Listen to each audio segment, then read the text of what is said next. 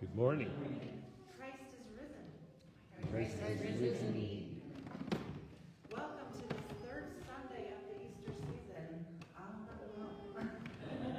Third Sunday of the Easter season. We welcome you, whoever you are, and wherever you find yourself on life's journey. You are always welcome here at Salem United Church of Christ. As always, thank you to our staff and volunteers for all that you do to make this service possible. Thank you to our liturgist this morning, Sydney Turner. Thank you for being here. Our guest musician, as always, Carol Chen. Thank you.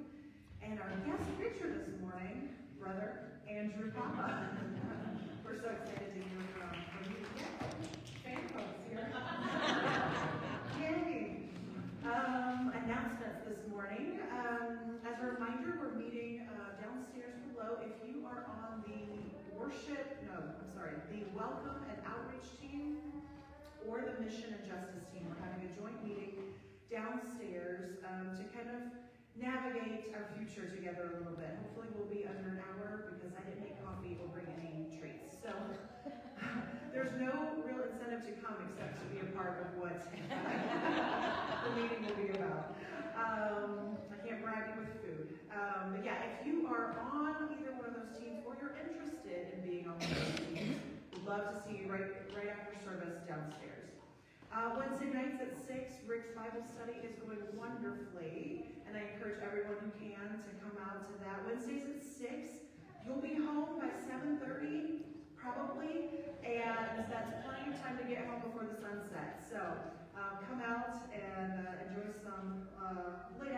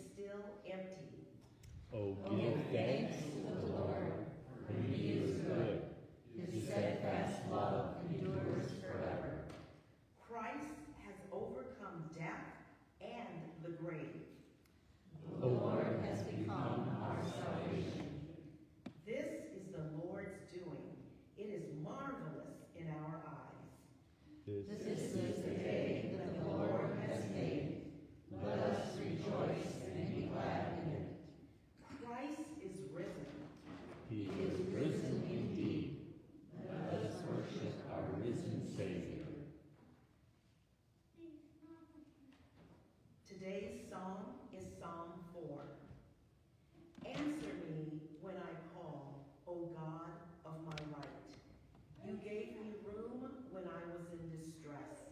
Be gracious to me and hear my prayer. How long, you people, shall my honor suffer shame? How long will you love vain words and seek after lies? But know that the Lord has set apart the faithful for himself. The Lord hears when I call to him. When you are disturbed, do not sin. Ponder it on your beds and be silent. Offer right sacrifices and put your trust in the Lord. There are many who say, oh, that we might see some good. Let the light of your face shine on us, O Lord. You have put gladness in my heart, more than when there's grain and wine abound. I will both lie down and sleep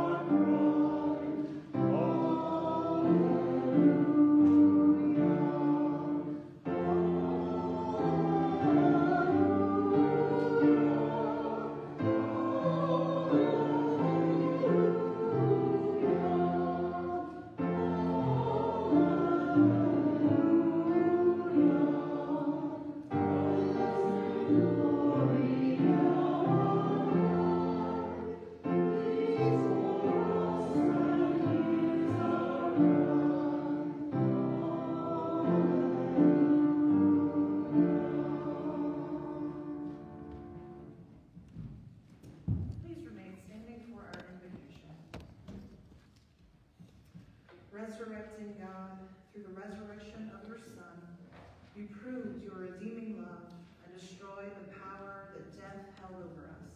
Together? By the power of your Spirit, come among us now as the risen one, that we may rejoice in the gift of salvation Jesus has won for us, and be filled with your endless love that brings peace to all. Amen. We all sin and fall short of God's glory. And in the name of Jesus Christ, we are forgiven. And since our sins are forgiven in Christ, let us also forgive one another. The peace of Christ be with you. And also with you. At this time, you're invited to share this peace with your neighbors and friends. The ancient Christian greeting, the peace of Christ be with you. And also with you.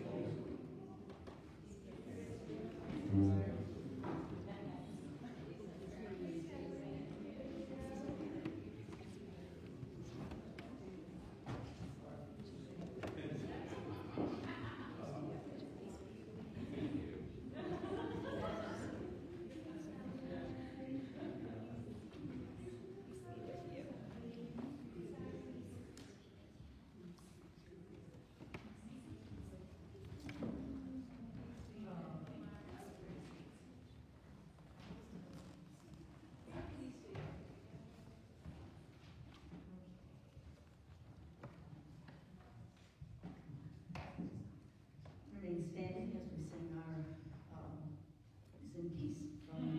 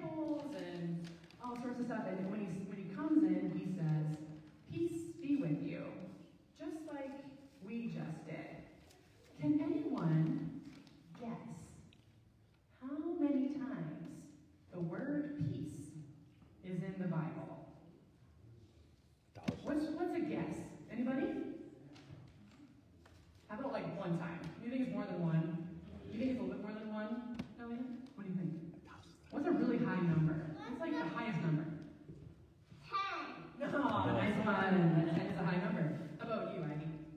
Infinity. Wow.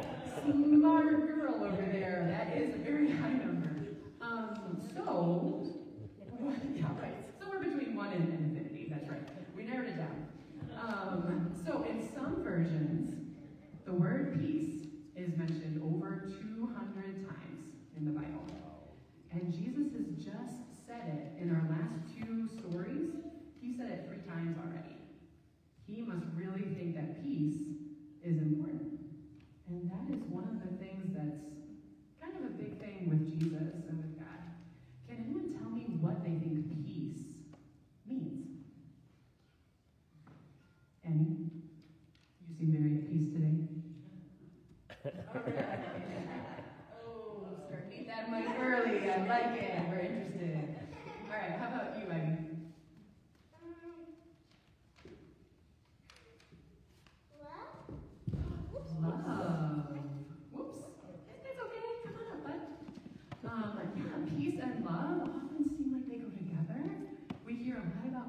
love when we're talking about Jesus and God. If I had to put into words what peace means for us today, I would say that peace kind of means that we're happy, we're kind of calm, we're not hungry, we're not mad, we're kind of just good. And that is what Jesus wants for us. He says that a lot, and we talk about peace a lot in the Bible. And so, we're going to go learn about that more. And I have a special surprise back in the room that we haven't seen. It's all new. It's not new to the church. We borrowed it from downstairs, guys. But it's new to our children's room. So, we're going to go back and see what that is and learn more from our story today about when Jesus talks to the disciples. But before we do that, let's go ahead and pray. How about everybody takes a big, deep breath for us? We can be at peace, huh? Dear God, thank you for all of our feelings, and thank you for when we feel happy and calm and not hungry and not thirsty, and when we just feel good. Those moments are so, so nice. And please help us to be so at peace today and have so much fun. In Jesus' name we pray. Amen. Yes, Elliot, what do you see? Usually, I like laughing all the time. And I like laughing too. Let's go back in the children's room and we can see our new surprise. And maybe we can do some fun things and we can laugh. Okay?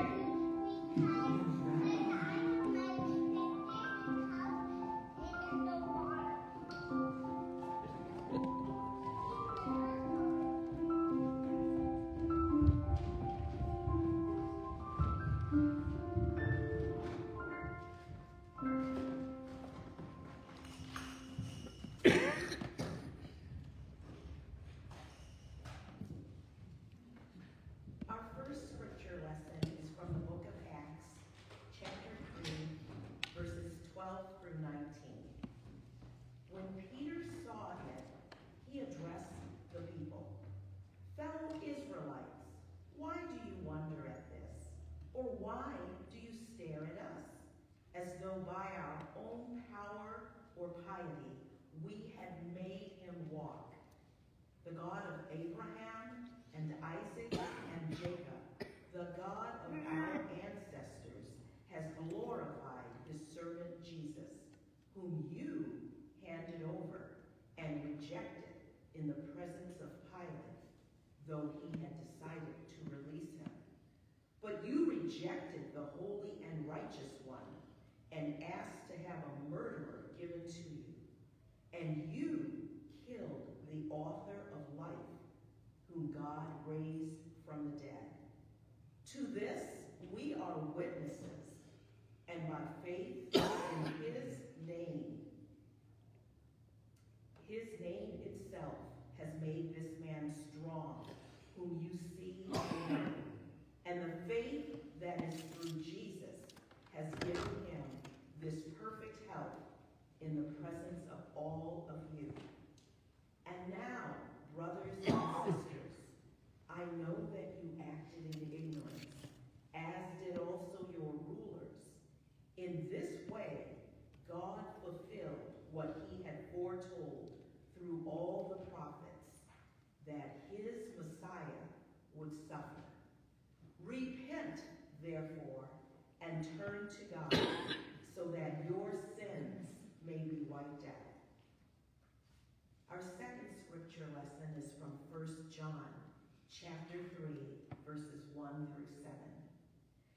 See what love the Father has given us, that we should be called children of God, and that is what we are. The reason the world does not know us is that it did not know him. Beloved, we are God's children now. What we will be has not yet been revealed.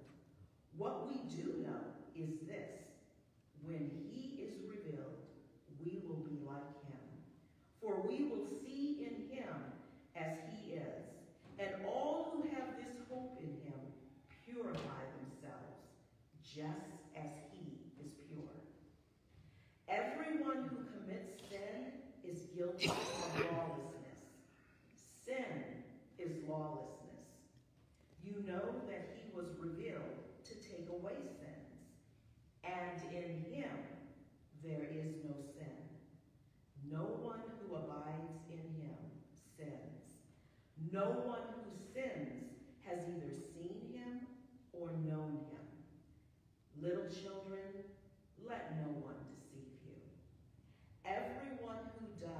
What is right is righteous, just as he is righteous. So end of the scripture readings. Praise be to God.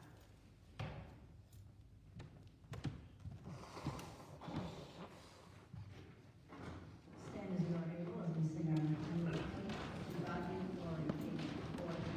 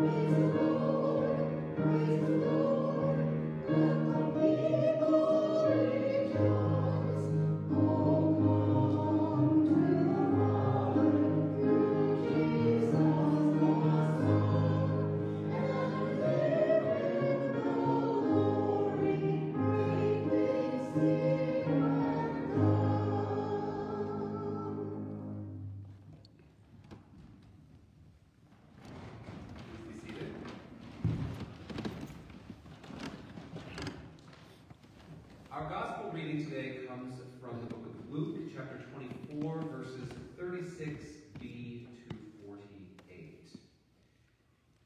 While they were talking about this, Jesus himself stood among them and said to them, "Peace be with you."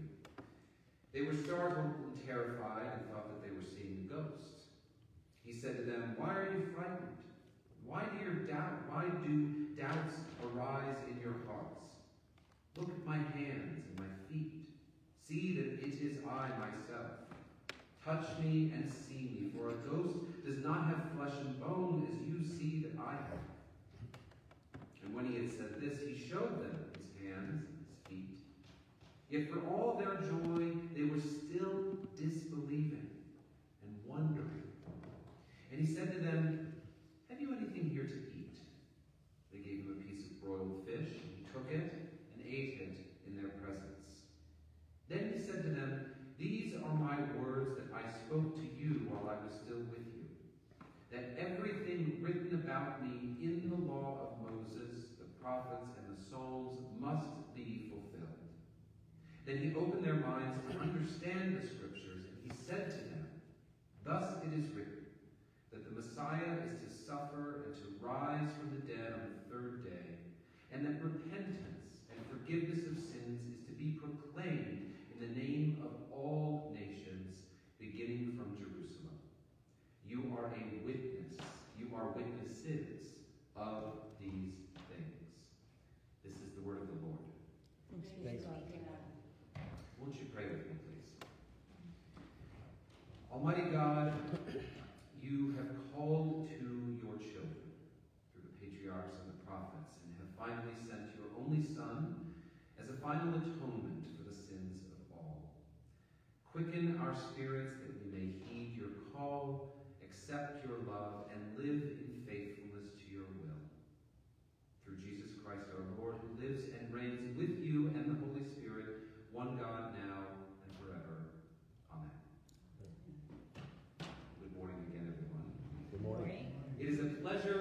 honor to be with you again this morning and to wrestle with these great lessons, so I want to thank you for this opportunity.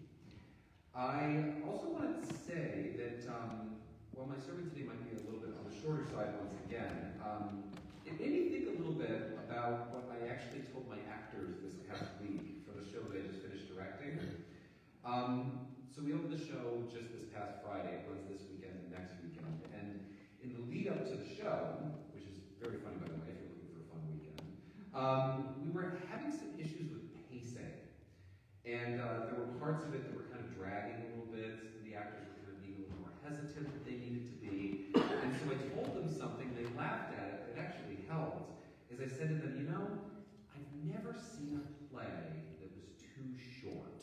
I have seen a lot of plays that were too long. So let's maybe pick up the pace a little bit. So with that, here we go. So I'll be the first to admit that I had some challenges with this week's liturgies. Our passage from Acts in particular was kind of a lot to digest for me, so I did a little bit of digging. So some setup here. So this passage begins with Peter. So Peter begins his temple sermon by pointing out the continuity of the resurrected Christ and his young church with God's plan for his faithful people from all the way from the time of Abraham. And then he then calls on the Israelites to repent and to turn to God so that their sins may be wiped out. In order to wrestle with what we can glean from such a lesson in our liturgy this week, the third week of Easter, I was struck by a passage that I found by Rabbi Shmuel ben Nachmani, who says, "We do not see things as they are, we see things as we are."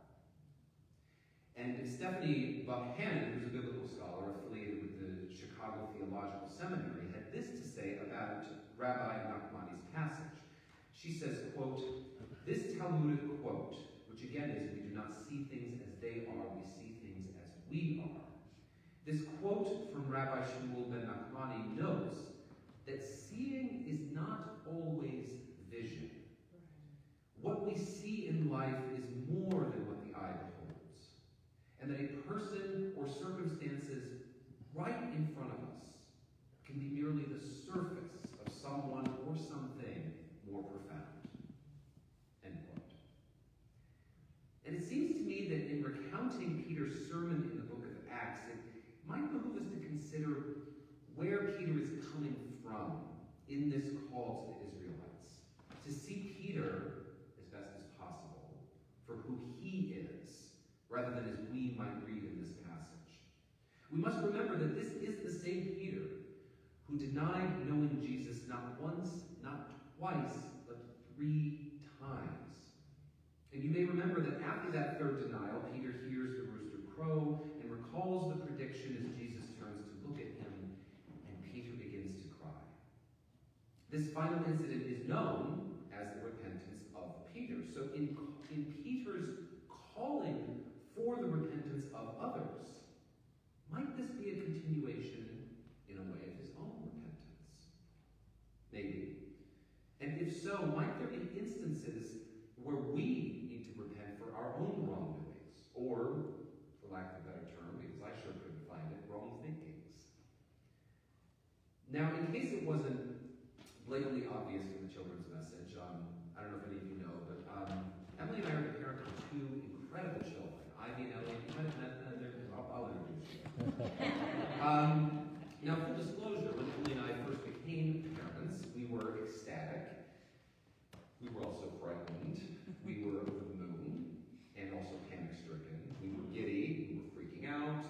Everything, all of it, all together. I'm sure you get the picture. But Emily and I are also the children of educators. And so, as such, we dove headfirst into parenting books and articles and all sorts of materials. We didn't know what we were doing. But no matter what parenting philosophy we read or approach or any of that, there was one truth that came through in everything we read. And it was that sometimes you're going to get it wrong. Actually, I'm sorry, that's an edit. A lot of times. I misread that, I'm sorry. A lot of times. And in a way, it's never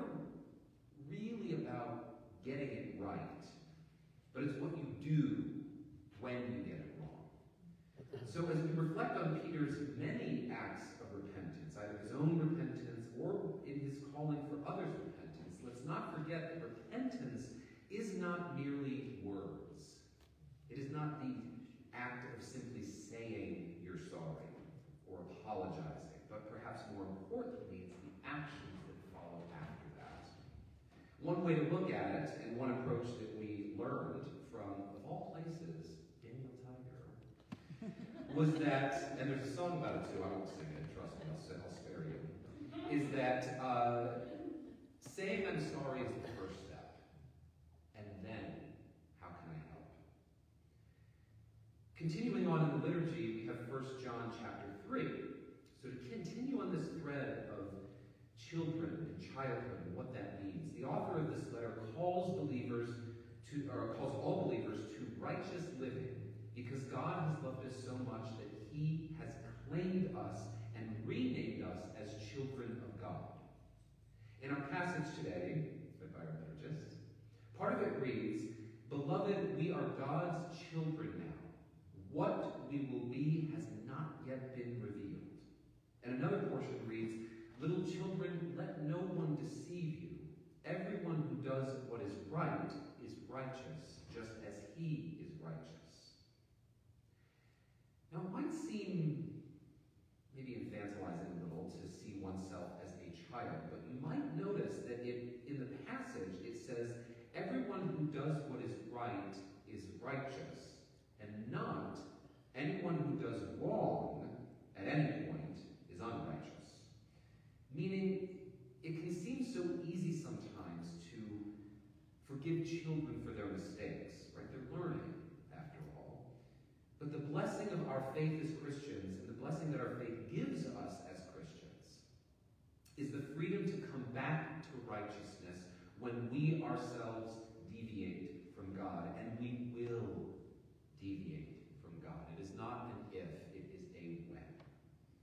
And if we see ourselves as the best parts of what it means to be a child, curious, passionate, playful, and most importantly, empathetic creatures that they are, well, I think we have a lot that we can learn from them as children of God.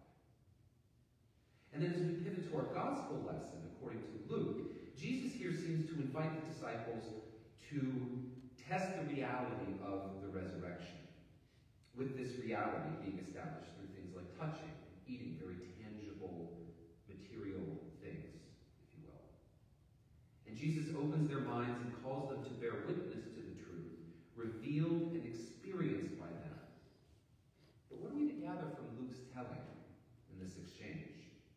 Well, one approach that I read that I really resonated with me this week as I was looking through things was actually from someone named Pastor James Lawrence, who's with the First Lutheran Church of, oh boy, this is a mouthful, I want to make sure I get it right, Albemarle, First Lutheran Church of Albemarle, which is in North Carolina.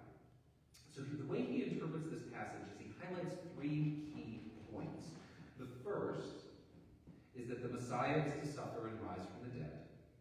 The second is the repentance and forgiveness of sins is to be proclaimed. And the third is you are witnesses of these things. Now, we've already gathered in our previous worship services on Easter Sunday and the second Sunday in Easter about the first part. And the repentance and forgiveness of sins is an invaluable part of our reading today from Acts, as recounted in Peter's sermon. But it's that third key point right at the end of the reading that really struck with me and seemed to strike with the pastor of North Carolina, which is the passage that says, to be a witness to these things. Now, the phrasing of to be a witness has a bit of an air of passivity in our modern world. You know, when I think of being a witness, you might think of being a witness at a ceremony, or perhaps being a witness to a crime on the stand, or something like that. But consider what it means to be a witness if we look at it through the lens of a child. See, children have an immensely heightened sense of observation, because everything is so new to them. They're so apt to see things as they are, as we learned from Rabbi Nachmani. So I'm reading a book right now entitled, it's a very sort of poignant title. It's called You're Not Listening, what you're missing and why it matters. And it's by this journalist named Kate Murphy. And in the book, she goes into the multitude of ways that we block out, make assumptions, jump to conclusions, interrupt, or flat out just not listen when we engage with other people. Whether those people be friends, co-workers, children, or in the case of the faithful, even God. And that disconnect can lead us to loneliness, exclusion, fear, anger, isolation. But when we open ourselves up to bear witness, we can become far more receptive to the love of the world and the Word.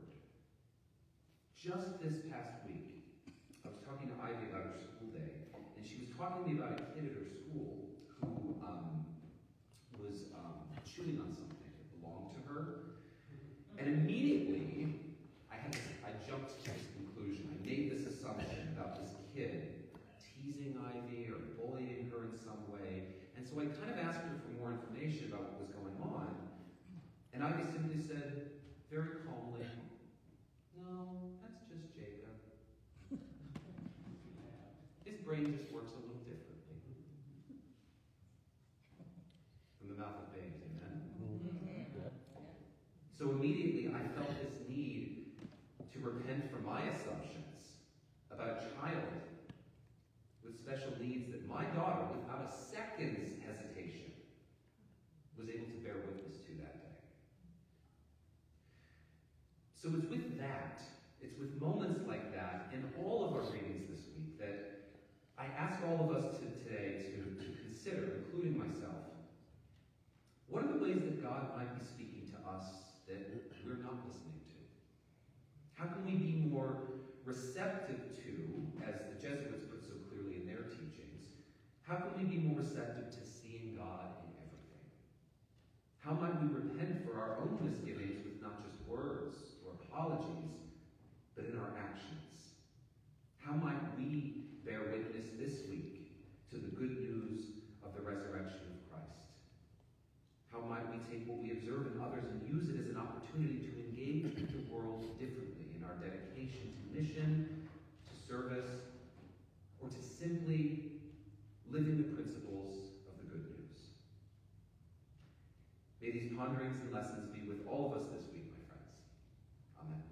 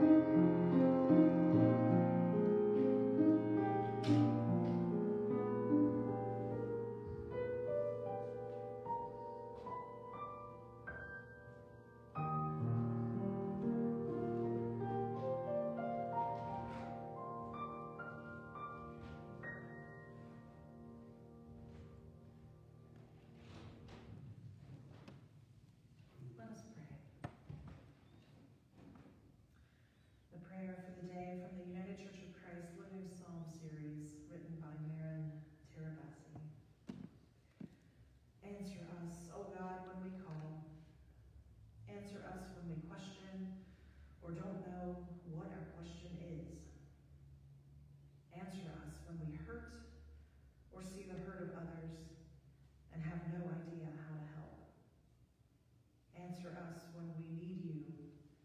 But our call is something like tears, or self-neglect, or feeding an addiction, closing ourselves off from others, or not being able to get out of our own way. We forget you, or we are so angry because we think you know our pain but do not love us. You give us room when we are in distress, but no, we don't want to feel alone. We regret our twisting ways and that have followed offers of help that do not heal, rather than the offers from others whom you have sent to help us. We put our trust in you. We put all that disturbs us into the shining from your face and find what is good. Because of you, we love with gladness. We share all that we have with others, and we lie down to sleep in peace, trusting that you answer the call of your every sleeping child. At this time, we bring our own prayers and petitions before you in the silence of our hearts.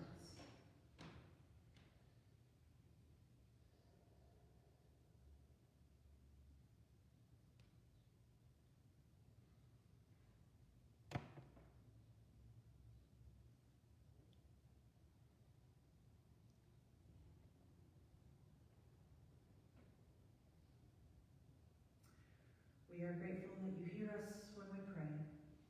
And now we join our voices together, praying the prayer Christ taught his friends and followers, saying, Our Creator, who art in heaven, hallowed be thy name. Thy kingdom come, thy will be done, on earth as it is in heaven. Give us this day our daily bread, and forgive us our debts, as we forgive our debtors. And lead us not into temptation, but deliver us from evil.